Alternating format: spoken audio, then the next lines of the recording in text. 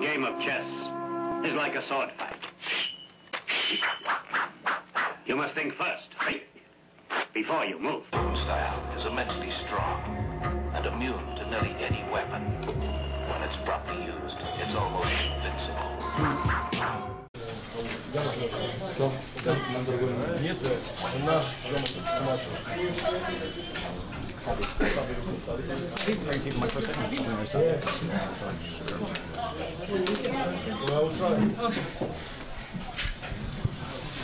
Ready?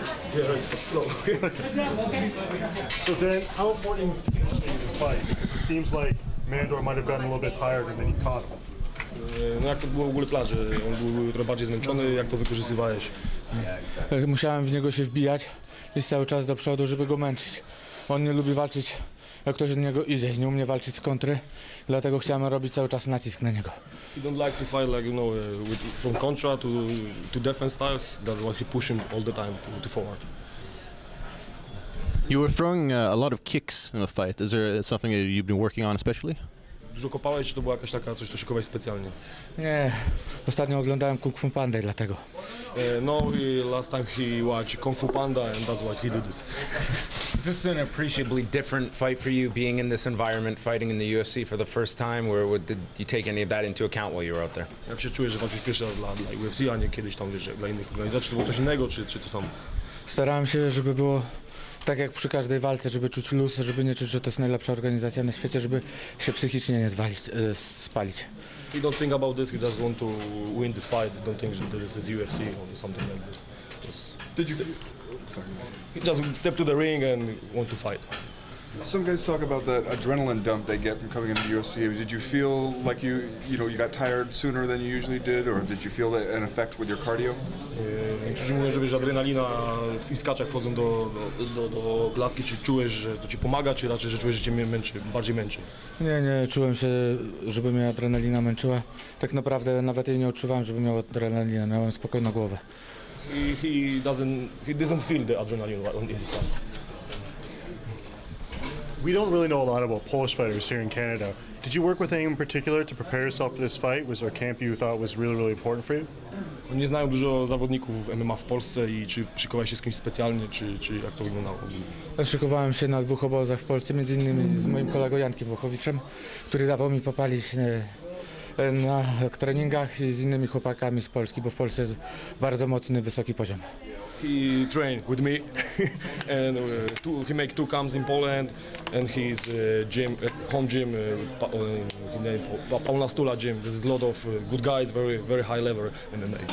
Did you focus more on wrestling or on striking? Like, what was the game plan for Mandor? Jaki był game plan na Nandora?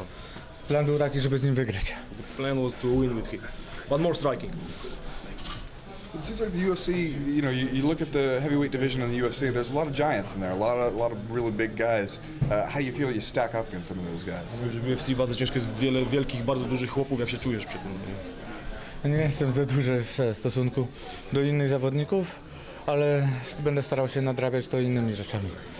Maybe he's not too big, but he's got something different good to show them. Is there anyone you're a fan of? Is there anyone you would like to fight next? One more? Is there anyone he's a fan of, or is there anyone he would like to fight? Masz kogoś wybranego na przyszłość, z kim byś chciał walczyć? Nie, na razie o tym nie myślę. Chcę jechać do Polski, podpoczywać, spotkać się z żoną, z rodziną i z przyjaciółmi.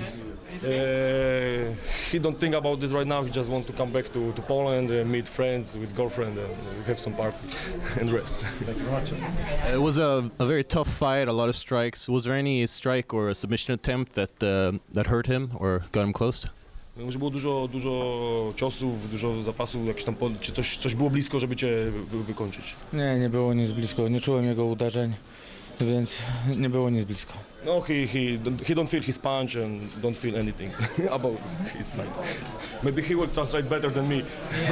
Congratulations, Daniel. Congratulations. Yeah. Yeah, so basically what Janek said, he didn't feel his punches. Now he's in good shape. And that's it.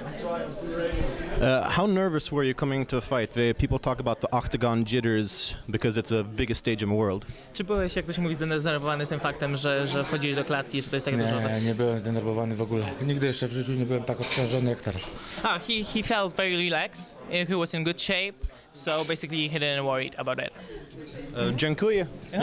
Thank you very much. Thank you for the interview. A game of chess is like a sword fight.